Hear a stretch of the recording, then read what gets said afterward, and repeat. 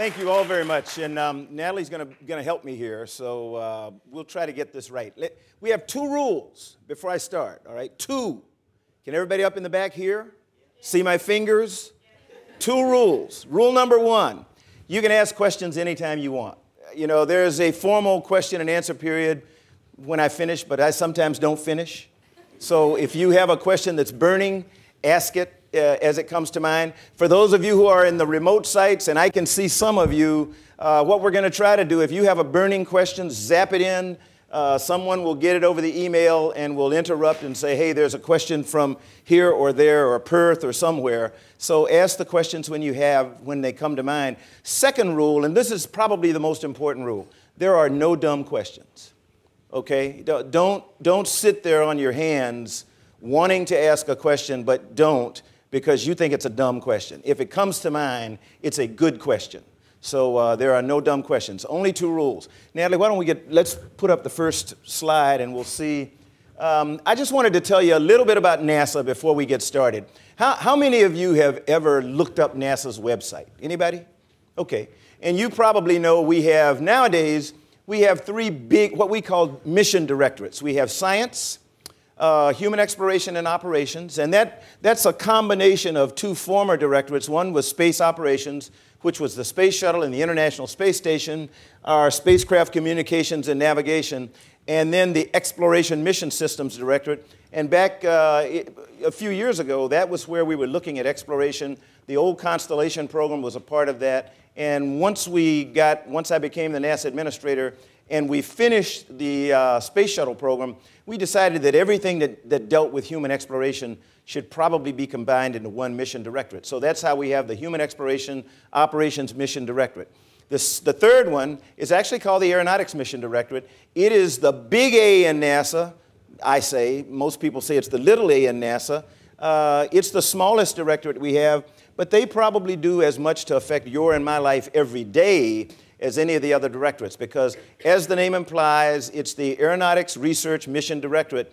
We look at everything from airplanes, drones, airspace, air traffic management, and one of the big things that we're doing in the United States right now is trying to help the FAA, our Federal Aeronautics Administration, the Department of Defense, the Department of Homeland Security, in developing a modern 21st century, if you will, 22nd century air transportation system that will enable us to get from point A to point B a lot more smoothly and efficiently than we do today, trying to get cleaner airplanes, quieter airplanes, faster airplanes. So that's ARMD.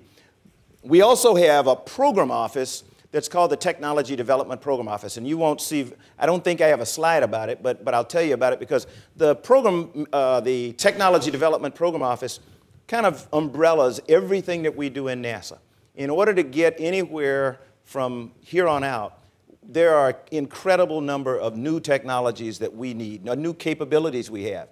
If we're going to go to Mars, and you will hear me say all the time, President Obama has told me that he wants to have American astronauts and our partners in the Martian environment by the mid-2030s. That we can do, but we don't know how to do it yet. We don't have all the capabilities, the technological capabilities. We know what we need to have, but we don't have it. And so the Technology Development Program is actually where we're going to do that kind of stuff. So this is science, earth science up on the left. Actually, we call it astrophysics. And up in the right, that's where we study the origins of the universe. You're an astrophysicist, huh? What's your name?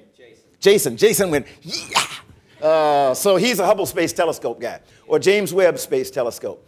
All the discoveries of our universe, from exoplanets, you know what those are? They're planets around other suns. You know, when I came into NASA in 1980, I'd never heard the term exoplanet. I'm not sure there probably were some really smart people who knew that there were such things out there, but we never really talked in any detail about planets orbiting other suns, other stars. There are millions, if not billions, of other stars in the universe as we know it. And many of those stars, if not all of them, we think have planets that orbit them just like our sun has its planets orbiting.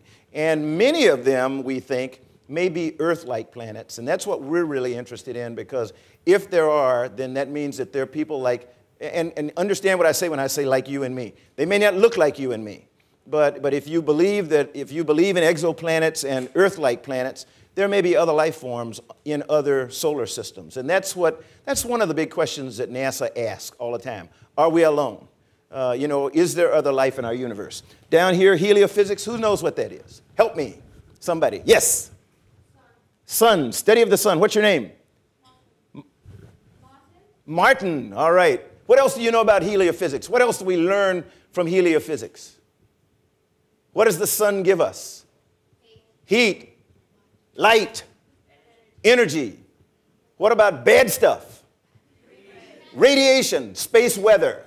Space weather has become a new hot topic around Washington, D.C. because people, I don't have mine with me, but people with cell phones and all that kind of stuff, they're worried about picking up the cell phone and having it go, there's no transmission, or your television goes, the sun's been really, really active of late.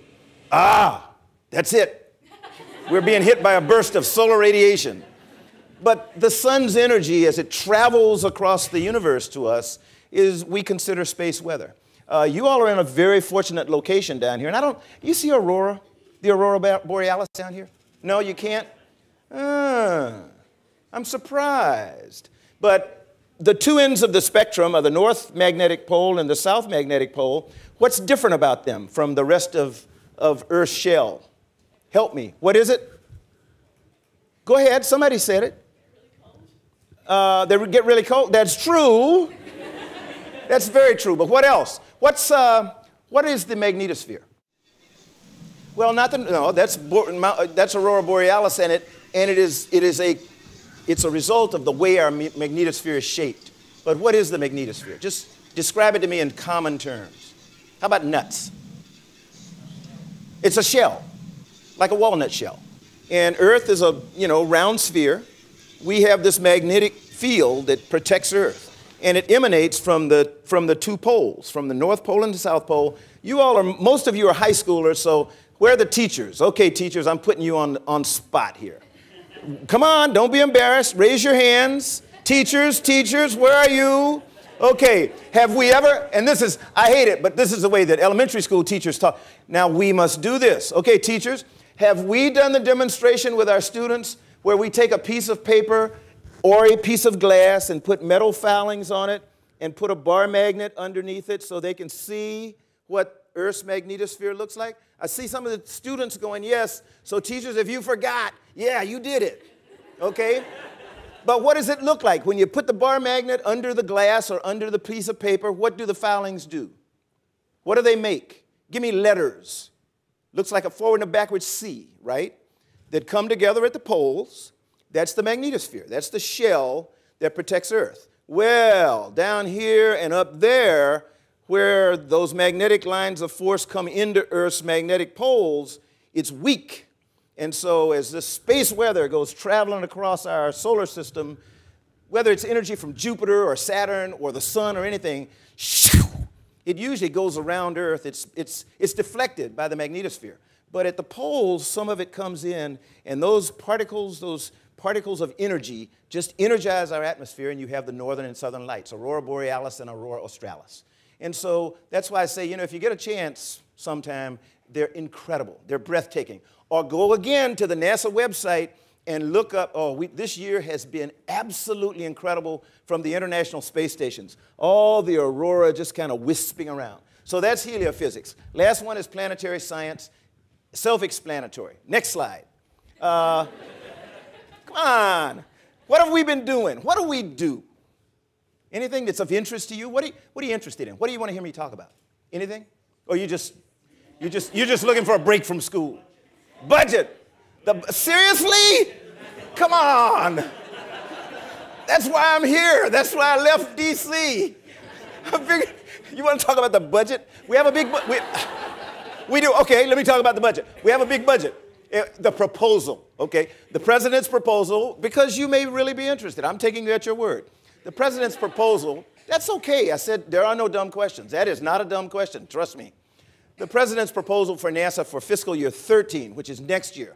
We're in fiscal year 12 right now, and we have about an $18 billion budget. Next year, it's $17.7 billion, and that's a lot of money.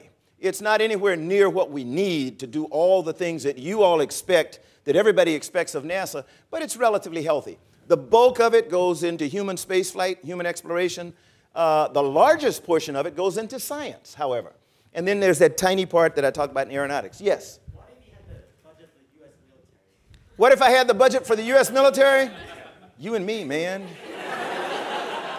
You and me. We could do big things. If we, and I mean, this is a what if, okay? And I usually don't do, where's Mike Cabbage?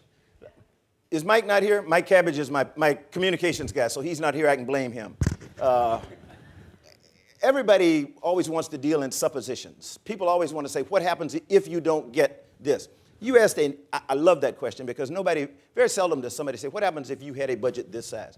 If we had a budget that was twice what we have right now, I would not be worried about bringing about the success of commercial space. As a matter of fact, companies like Boeing, SpaceX, Sierra Nevada, many other companies that are getting ready to compete right now to build a system to take humans to the International Space Station, we could adequately fund them, and I mean, we'd be able to put humans in space from America within a couple of years. You know, that's what the difference in the budgets that we have, which is understandable. So I'm not saying, you know, these are very difficult fiscal times, but you ask the questions. In terms of planetary science, we'd be putting together a mission right now with our international partners to get as much science from Mars as we possibly could. We might be mounting a mission to Europa. You know, one of you're really going berserk here. Man, I thought you were an astrophysicist. But planets, astrophysics, that's all the same. So you know about Europa. You know, Europa is this huge moon that has water, we think. I mean, it's covered in ice, but we think it's got the largest ocean in the world that we know about, and it may have, like, real water. And if it does, it could have life. It could have life in, you know, the form of sea creatures or stuff like, or sea things, not creatures. You think about creatures, that's not good. Sea things, but we don't know. So if you ask, and I would put huge amounts of money into aeronautics so that instead of, you know, wondering if we can ever have a supersonic transport, we'd build a supersonic transport. We would have just on and on and on. So great thing. Good question. Thank you. This is Juno on its way to Jupiter. It is actually an active mission right now. We launched it last year. What looks odd about this satellite? And that's a picture, by the way. That's not really Juno. What looks odd about it? It's three things. What are those three things? Now remember, we're talking about going to Jupiter. Okay? Who knows? What do we use? Jupiter's a long way away, and Juno is taking months, years actually, to get to Jupiter. How do we usually power it normally? He got it right down here. I know you knew the answer. Nuclear. We usually have a little nuclear power source. First time ever, we're sending something to a distant planet, Jupiter, and it has solar cells. These are 3 big solar panels, new technology that enables us to believe that we can send this satellite all the way to Jupiter and it'll be powered by solar cells, by energy from the sun, all the way to Jupiter. If this works, when it works, this will be the first time we will have done this. So this is a big deal, really big deal. Next one. This is, I love these, ebb and flow. It's called GRAIL, is the experiment. It's twin satellites orbiting the moon now. We launched ebb and flow last year. Normally it's a 2 or 3 day mission to the moon. We took months. So ebb and flow, the two, we had a contest in the I think it was a contest all over the world. And some students from Montana, elementary school students from Montana, named them ebb and flow. And I am told that they came up with a name because they follow each other around the moon. And as they do, they're subject to the moon's gravitational field. And so what we're trying to do is map the gravitational field of the moon, but also there are instruments on these 2 satellites that enable us to look all the way into the core of the moon. So we're going to learn more about the moon than we've ever known before. But as they go down, things speed up as they go lower. They slow down as they go higher. So as the gravitational field causes these things to go down, go faster, go slower, they ebb and flow. So that elementary school students came up with that. So that's ebb and flow. Go to the next one, please. This is the master. Mars Science Laboratory Curiosity. We launched it Thanksgiving weekend this past year. It's on an 8-month mission to Mars. August 5th, somewhere in the world. August 6th, some other places in the world. This thing's going to land on Mars. What's the big deal? Well, it's the largest rover we have ever sent anywhere else. It's the size of a Volkswagen. Very difficult mission because we're not exactly sure, what the Martian atmosphere is like. So it's got to do this aerodynamic entry to the surface. When it gets there, we have some retro rockets that are going to fire on the lander and cause it to hover for a little while. And we're going to do something very simple, looks simple anyway. We have a sky crane. So it's going to be lowered to the surface of Mars on some cables. When it senses that it's on the surface, the cables will will be released at the rover itself. The lander will fly away somewhere and then park itself on the Martian planet. And then Curiosity is its name. It's going to range the planet. It could be there for 55 years. It does have a nuclear power source, so it could operate for 55 years. Its mission is 2 years of roaming the planet. It moves in, kilometers a day. Well, that's probably a little bit much. That sounds like a lot. Meters a day, let me put it that way, okay? Compared to, say, centimeters. So we can really range all over. It's landing in a place called Gale Crater. We can do that because of the precision landing system we're using. If it landed the way we did Opportunity and Spirit, the previous rovers that landed in sort of a balloon, and bounced around and did stuff, you need a big area. Question? I think we've got a question from Christchurch Grammar School about Mars. See, James, did you have a question about that? How far are we from getting humans safely to Mars and back, and what are some of the new developments and requirements to do this? Okay, how far to get humans there and back? Yeah. In time. It's an 8-month mission right now. So among the things, remember I talked about needing technology development? The two threats in sending, the two big challenges in sending humans to Mars. Number one, radiation. We're not fully knowledgeable on the long-term impacts of radiation, mainly on the central nervous system. I don't know very many medical people who are afraid that a human will arrive at Mars dead. That's not what we're worried about. But the central nervous system in the human body is a big computer. And what we're worried about is central nervous system interrupts. You know how I was talking about space weather messing up your cell phone? The radiation environment between here and Mars could mess up our cell phone.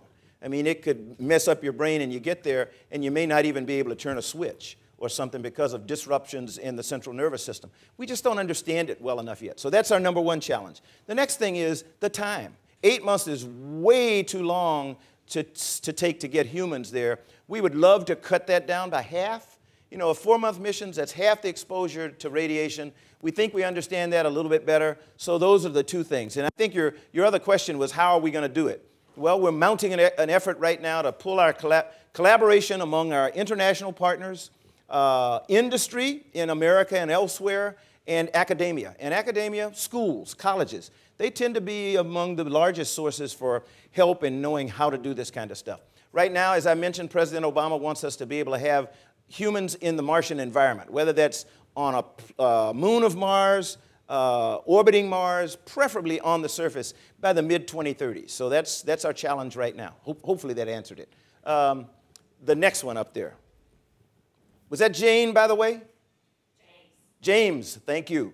3 lessons, okay? I'm not going to bother you. I know you say, please, don't talk to me and tell me things to do. I only have 3 pieces of advice, and then I'll leave the advice. And I'm not going to tell you anything you have not heard before, but I think it's really important, and I just want to emphasize it because I know your teachers tell you this, your parents tell you this, and hopefully you tell each other this. You've got to study really hard. No matter what you want to do, you really have to focus in the classroom, and you need to just pay attention when you're in the classroom. When you go out, whether you do recess or sports or music or whatever it is, have fun when you do that and focus on that. But when you're in the classroom, stay focused on the academics. I just use this airplane. It's an old NASA airplane. You're going to have, the ambassador and I were talking because we've got Marines who are getting ready to come back to Australia after many years of being away, and they're going to be around Darwin and Perth and stuff. And one of the airplanes that they're going to operate is called an Osprey, MV-22. It's a tilt rotor airplane, can go 300 miles an hour when you're just going from point A to point B, but it takes off and lands like a helicopter. This is the XV-15. It was built by a collaboration between NASA, Bell, Boeing, Vertol, and the Ames Research Center way back in the 70s. And the Marine Corps happened to see it, like it, and it took a long time, 30, 40 years in development to get it to the MV-22 or the from the XV-15. So you got to study really hard. Next one, you have to work hard.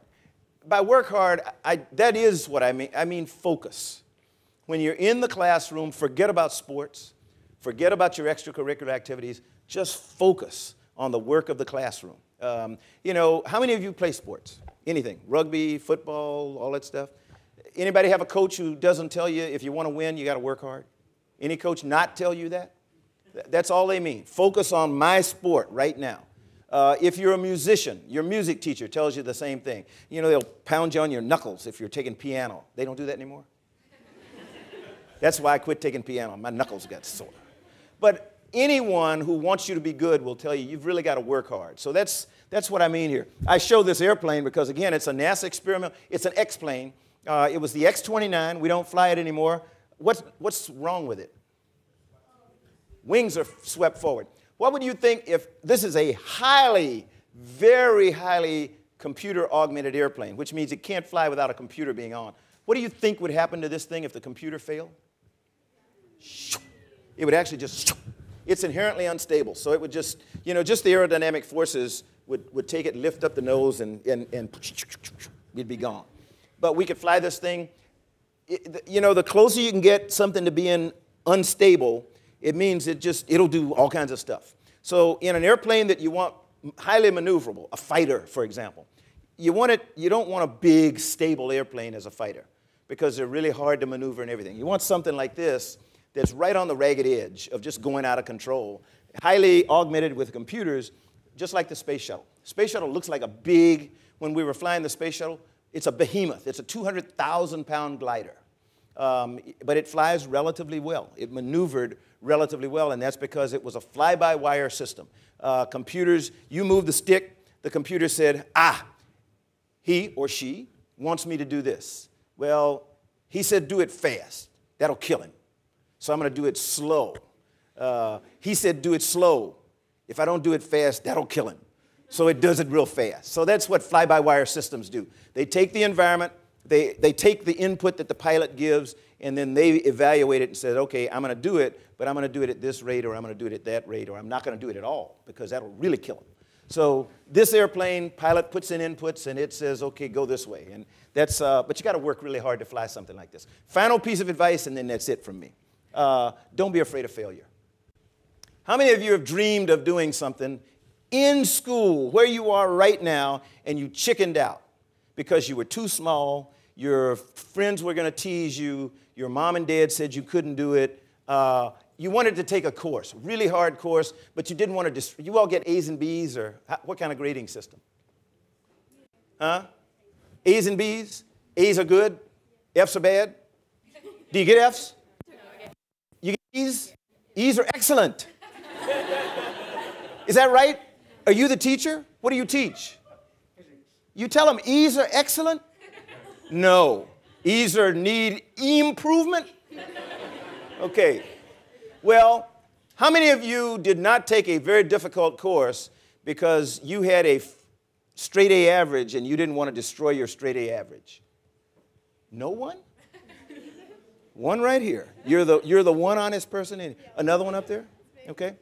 That's what I mean by not being afraid of failure. You know what you and your teachers and your parents and consult say, you really need to do this. If you want to be a surgeon, you have to have some biology, you have to have this, you have to have that. If you want to be an engineer, you need to have this. If you want to be an astronaut, regretfully, you've got to have a technical background.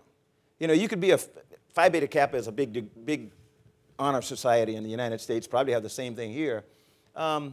You know, you could be a Phi Beta Kappa in history and you're academically ineligible to be an astronaut. I don't agree with it, but that's the rule.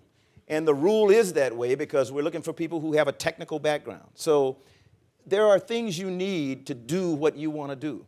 Don't be afraid of them, okay? And don't let anybody tell you that if you take that course and you get a B, your life is over. That's not true. Even in some of the best schools in the United States are starting to find that we put too much emphasis on quantitative measures of students in terms of potential. I mean, we have students who don't do very well academically in terms of quantitative measurements, but write incredible essays because it's thinking, it is critical thinking. When we pick people to be astronauts, we're looking for people who can perform critical thinking. So we love people who have done research, people who have been in the military as test pilots or test engineers or stuff like that. That's all I mean when I say don't be afraid of failure. We had just 3 tragic losses in the life of NASA. Apollo 1. A lot of my friends who are Apollo astronauts believe that we would have not gotten to the moon had it not been for the loss of the Apollo 1 crew. We were moving along. We thought we knew everything, and all of a sudden on a launch pad doing an exercise just before we were supposed to fly, we lost a crew. Tragic fire on the launch pad, but it turned the program around. We lost Challenger. I was telling the ambassador's wife earlier today, my first flight occurred January of 1986. We launched on January 12th, landed on January 18th. I was about as high as you could be. My first trip to space. I mean, it was incredible. And we were finishing up our debriefs and everything 10 days later, and on the morning of January 28th, we sat in a conference room, not much unlike this, watching a TV, and watched Challenger lift off, and 73 seconds into flight, it was gone. With 7 friends, just like gone. And I thought about a nanosecond as to whether or not I was in the right business. You know, is this really what I want to do? That could have been me. 10 days ago, that could have been my crew and me. And it took me about a that's really short, okay? It took me about a nanosecond to say, hey, this is why I came here. Everything you do in life, if it's worth doing it, if it's worth having it, it's worth a risk. So you cannot be risk averse. You have to be willing to take risks. It makes parents uncomfortable. Okay, as a parent and a grandparent, makes us incredibly uncomfortable. But it also makes us incredibly proud when you decide you're going to take that risk and you study really hard and you work really hard so that you know what you're doing, and then you go take the risk. Well, it's not risk per se that we're worried about. It's just non-thinking risk. We want you to take measured risks. So don't be afraid of failure in the things that you do. Next one. This is, I love this. This is one of my favorite images from space. Anybody recognize this area? Where is this? Middle East. The Nile River flowing north in Egypt, the Nile River Valley there, the Delta, the Sinai Peninsula right there, the Red Sea, the Gulf of Aqaba, western Saudi Arabia, and the blackness up there, that's space in the daytime. When you go to space, today anyway, in the International Space Station, back in the shuttle era, 90 minutes orbit of Earth. One orbit of Earth was 90 minutes, an hour and a half. 45 minutes of daylight, 45 minutes of darkness. When you're in the dark, gazillions of stars and planets and stuff, just unbelievable. Pinpoints of light because you're outside our atmosphere, so you're not getting the scintillation of, light coming down through the atmosphere. When you're on the light side, it's like this. You don't see a star. I mean, space is just black. If you look at this thin blue line across the horizon there, that's our atmosphere. Not a lot of it. If you close your eyes and take your thumb, close one eye and take your thumb and do like that, you can obliterate the atmosphere. That's it. It's gone. That's what keeps us alive. So that's really important. I asked somebody, I was asking, what are you interested in? Somebody said climate change. That's good. That's really good that you're interested in that, because that's what I'm worried about. What are we doing to our atmosphere? What are we doing to our oceans? What are we doing to the things that sustain human life? Earth is very, very strong. It is not fragile. We always talk about this fragile Earth. We, humans, are the fragile pieces. So we've got to take care of Earth if we want to survive. Okay? Next one. This is the Hubble Space Telescope. Absolutely incredible vehicle. We deployed it in 1990, and it's still chugging along. It has 6 fully functioning telescopes on board. It's an observatory. It's not a, people use the term telescope in referring to it, but it's actually an observatory with 6 individual instruments on it that does incredible things. Next one. That's Saturn. That's an image from Hubble. Don't pay any attention to the colors. Artificially generated because atmospheric scientists were interested in knowing, okay, what's in the atmosphere of Saturn? So the computer generated the colors depending on the element. Next one. That's life aboard the shuttle, just hanging around. They do the same thing today on the International Space Station. This was my crew from my third flight aboard the shuttle Atlantis. Dirk Vermouth, this is Belgium's first, he's the Alan Shepard of Belgium, Belgium's first astronaut. My co-pilot, Brian Duffy, and you see that we're all different directions. In space, going 17,500 miles an hour, gravity's overcome, so you float, and that's what it's like. Dr. Kathy Sullivan, America's first woman to do a spacewalk. She's actually upside down, and I'm kind of back up against the ceiling and all that kind of stuff. And you can see Brian Spoon floating right there. This is his food, strawberries, probably potatoes, all that other kind of stuff. We eat normal foods. Drinks don't behave. Liquids like to go all over the place. Food behaves. Newton's law, what's it say? A body at rest stays at rest. A body in motion stays in motion. I can open my food container, take it, and go like that very gently. It stays there. Go upside down very gently. It stays there. If I shake it, whatever's in it goes all over the place. But, you know. Next one. This is, what do we do in space? People always ask. We do a lot of experiments. Last year on the International Space Station, the crews did in excess of 400 different experiments over the course of a year. So you're always doing something. This is Dr. Franklin Chang Diaz and me. We were doing actually an experiment that had to do with blood collection and storage. This is a long time ago, my last space shuttle mission. But we both trained for a year to be phlebotomists, you know, people that stick you and draw blood and all that kind of stuff. We had to be certified. So one day I would be the subject and he would be the phlebotomist. The next day he would be the subject and I would be the phlebotomist, and we just alternated through our flight. And all these little tubes have all my blood and stuff like that in it. And we put it in a freezer. We'll spin it down and then put it in a freezer and bring it back. Next one. That's me brushing my teeth. You have to do normal things. Next slide. That's the bathroom. You have to do normal things. And so I'm not tall enough to do it, but you kind of come up here and you sit on the commode, and there's a handle right here and one right over here. You lift them up. They're spring-loaded. They rest on your thigh, and you can read a newspaper or read the magazine or whatever it is.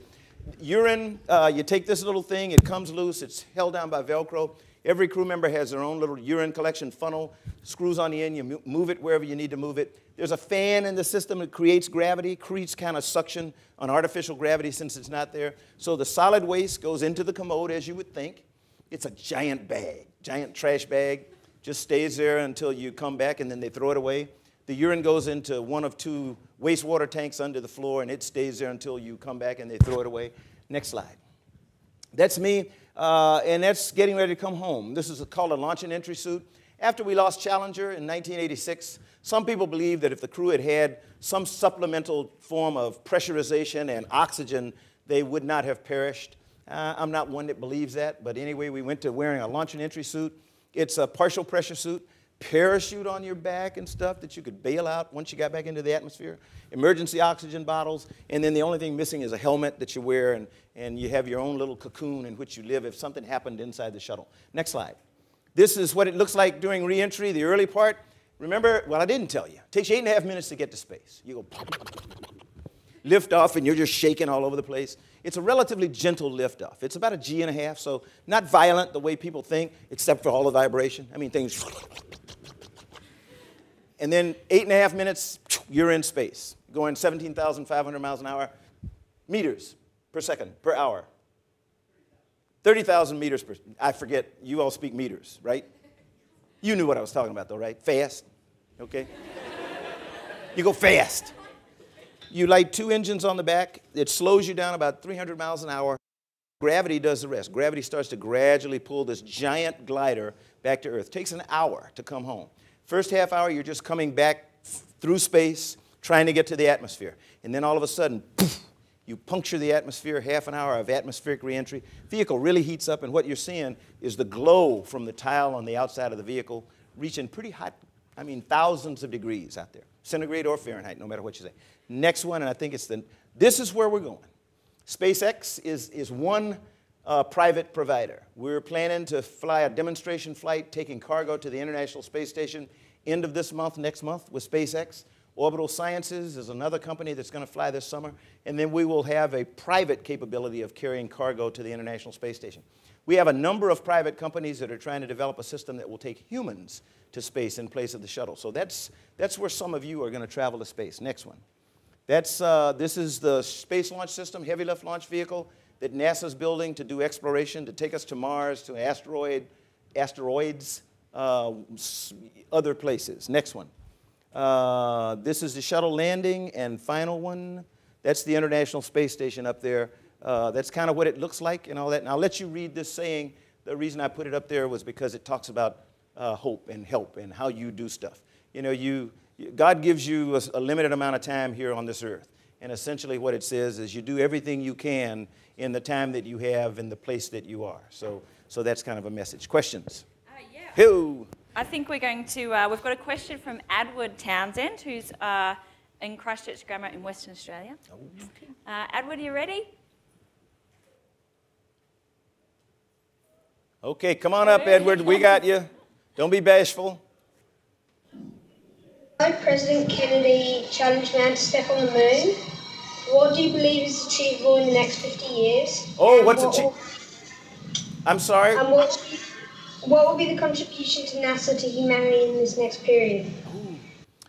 For those of you who didn't understand the question, I think what he said was, what's achievable in the next 50 years? You know, President Kennedy challenged us to go to the moon in this decade and bring humans safely home. President Obama has challenged us to put humans on an asteroid by 2025, Mars by the mid-2030s. We're going to accomplish those things. I think what you'll find in the next 50 years, we won't use the term commercial space anymore because it will just be a normal thing. That's the way that all of you, if you decide you want to go to space, you can either go as a part of an organized government program, NASA, the Australian Space Agency, if there is one 50 years from now. You may even find, I say it only half jokingly, 50 years from now, NASA may not exist. There may be no national space programs. We may be in a federation of space programs, like similar to the United Nations, where nations come together to explore because we have already achieved Mars, Martian landings and the like, and we're off to see if humans can go into deep, deep, deep, deep space, maybe to places beyond.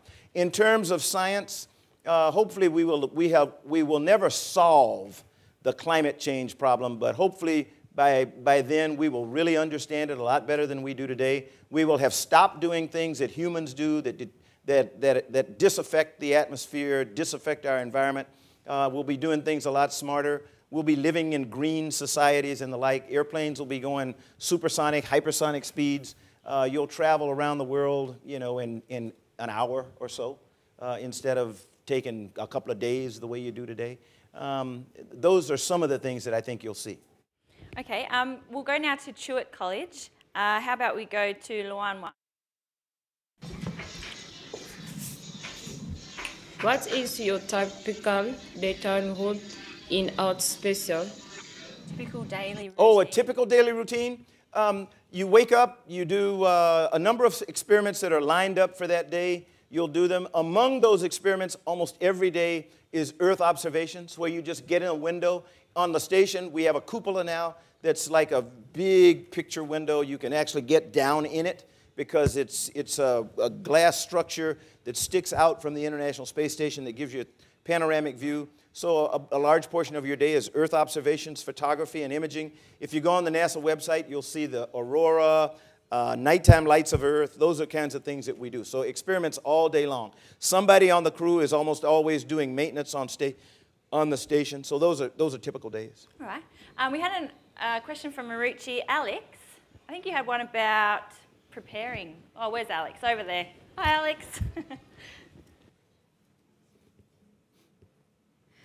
What did you find was your most interesting or odd experience in practicing or preparing to go into outer space? The most humorous or odd? Or interesting, any? This is going to sound really gross.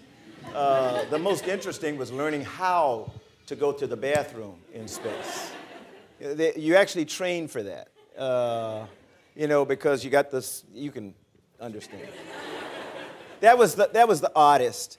I think the most interesting was just getting accustomed to my crew members, particularly because in my 4 flights, all but my first flight were international missions, whether it was a payload of international experiments or twice I was blessed to have flown on my 3rd flight with Dirk Vermout as a mission specialist, a payload specialist, And then my fourth flight, just absolutely incredible with Sergei Krikalev.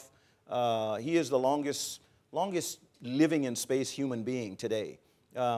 When we flew our flight together in 1994, he had lived in space for 15 months. He had been there during the time of the Soviet Union, 5 months on Mir, and then he had gone back for another 4-month mission, which ended up being 10 months because the wall fell, the Soviet Union disintegrated, and it took a while for Russia, his new country, to get him home. He and his crew and his backup, Vladimir Titov, they brought their families to Houston, and we lived and worked together for 2 years, getting to understand them and their culture, having them understand us and our culture, finding out that in principle we were all the same. You know, we all wanted to make the world better for our kids.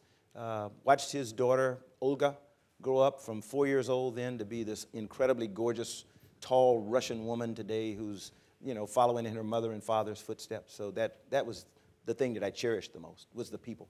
Yeah.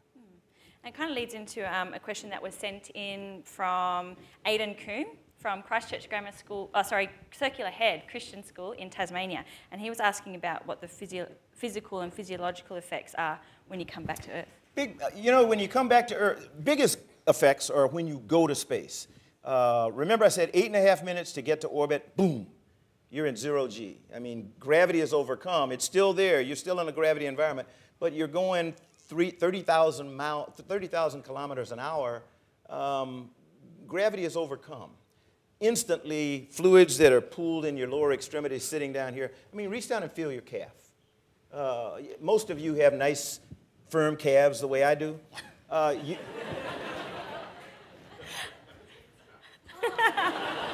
That is kind of vain, isn't it? Mine are, that's right, I'm a grandpa. When you reach down and do that in space, I mean, instantaneously, that's gone. I mean, it's your legs nice and flat down there, and all of a sudden you have this tremendous feeling in your head like the world's worst head cold. The fluids have redistributed themselves. They have sought equilibrium. And so the same amount of fluid that's in your head is in your calves, same amount everywhere. So that's the first big thing. Your bones begin to lose calcium and minerals, so you have loss of bone mass. Your muscles begin to atrophy like you're wearing a cast. So we have to do countermeasures. We lift weights, we do bicycle ergometer, you do a lot of things. When you come back to Earth, you've got to replace these 2 liters of fluid that you peed away your first couple of days of orbit to get rid of this fullness in your head. So you're just gulping down water doing the reentry. And then you have to get accustomed to being back in a gravity environment. You can do the muscular part pretty quick. Takes a couple of weeks to a month to readapt spatially so that your inner ear begins to function again. Because with no gravity, your balance mechanism doesn't work in space. There's no up or down or any of that kind of stuff. Yeah, so that's what I was thinking about is if it's zero gravity, you know, you're orbiting, you're spinning, how do you know you're upside down? You don't, and you don't care. And in fact, if you remember the photo I showed you of my crew on STS-45, we didn't care whether we were upside down or right side up. You learn how to, your food is there in your food container, and with reference to you, it's normal. So you take your fork or your spoon and you eat your food very gently, you drink your liquids. You go to the bathroom, you don't care whether you're upside down or not because the fan turns on and it draws the fecal matter away from the body, it draws the urine away and sends it down through the tube. You really don't care. You look out the window, one of the reasons we get spatial disorientation, some astronauts do, is because you float to the window and you look and Earth that you expect to be down there is up there. And it just kind of blows your mind, so to speak. But you understand, okay, there is no up or down. When you come back to Earth, you have to reorient, and that takes days, sometimes months for people after long duration. What did you think when you first looked down and you saw it? I cried. I mean, literally. My first flight, I was completely overwhelmed emotionally. I was really, really, really ready technically to perform because we had trained. I'd trained landing the vehicle. I'd trained doing my experiments. There is no way to train someone for looking out at Earth from that vantage point. You don't see the little blue marble because you're not far enough away. You see half of Earth at a time, but you look down at it as the most beautiful specter that one could see. And it just depends on where you are as to what you see. Incredible. Okay. We're going to go now to Victoria. I think we've still got VSEC online. And we've got a question from Ryan Andrew. He's from Year 8 down in Victoria. Hi, Ryan. Hi. What's your question, Ryan? Do the scientists or engineers from NASA plan to eradicate the space junk that orbits Earth and space in the future? They tell me to give you a punchy answer, Ryan. Yes. We're trying, but that's hard. Ryan's question relates to removing space junk. And removing space junk is very difficult. The Swiss, some of you may have read, are looking at an experiment where they're going to fly what they call micro satellites or very small sats that have a capability of flying up next to debris and attracting it sort of like a magnet, a super magnet, and then dragging it back down through the atmosphere where it burns up. We are looking hard at ways to get rid of space debris because it's getting to be much more of a problem than it used to be as more and more nations fly into space and you create much more junk. Okay. We've got time to take another question from the audience. Up the back. I was wondering, how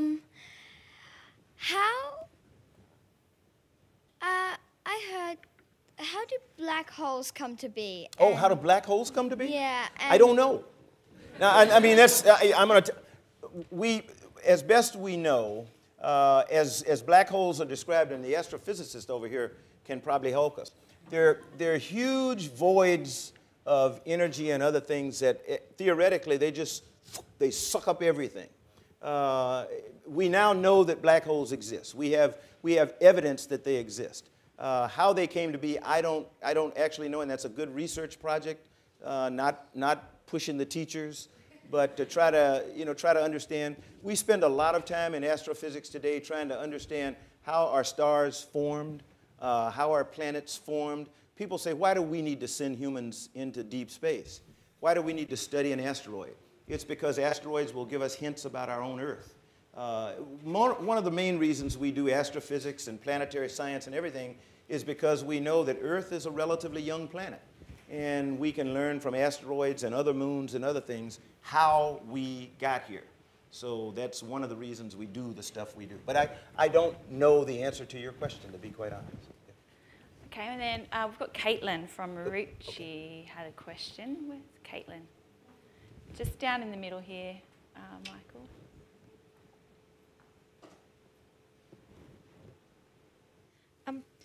What was your best experience in space? My best experience in space?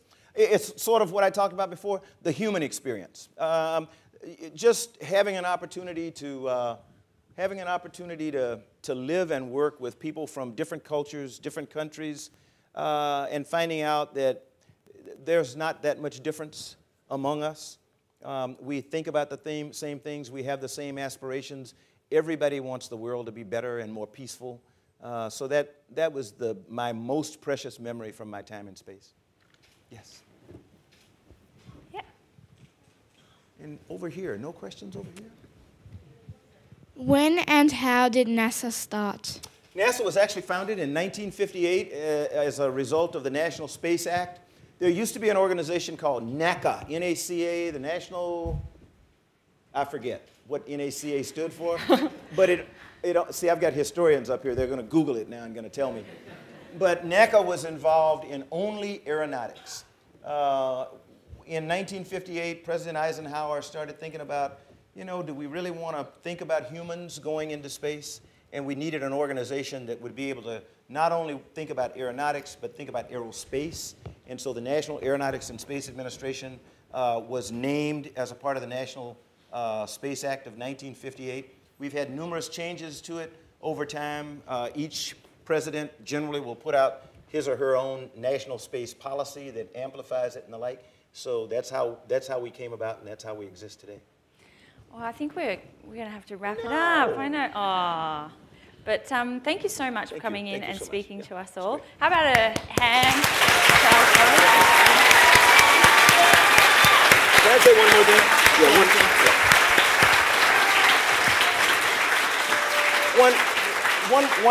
One more quick thing, and I usually spend a lot more time dwelling on Nkosi Johnson, the saying I put up on the thing there. Some of you read it and some of you didn't. I usually spend a lot of time there because the key, Nkosi Johnson died at the age of 12 in South Africa from AIDS. which is immaterial. The fact was he was always upbeat and positive and wanting to make his village and then his country and then the world better. The point I like to make is you all are the future. You are the future. You ask me what we're going to be doing in 50 years. I should be asking you that. We will do what you determine the world should do in 50 years. And it's really important that you study and work and not be afraid of failure, like I told you. So don't let anybody tell you you cannot do something. Dream big, and then go make it happen. So thank you all very much. Thank you. Thank you very much.